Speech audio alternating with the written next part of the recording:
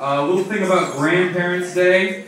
I wrote down some memories about Grandparents' Day, and then coming up, a choose-your-own-adventure joke for you guys.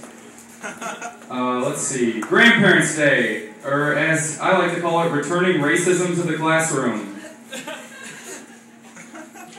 Alright, that's a little bit about Grandparents' Day. Oh, there's more.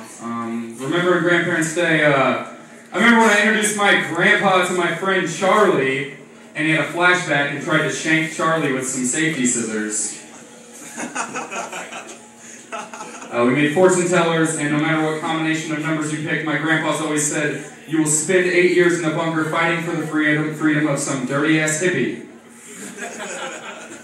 My grandpa thought the lower water fountain was for the black kids in class.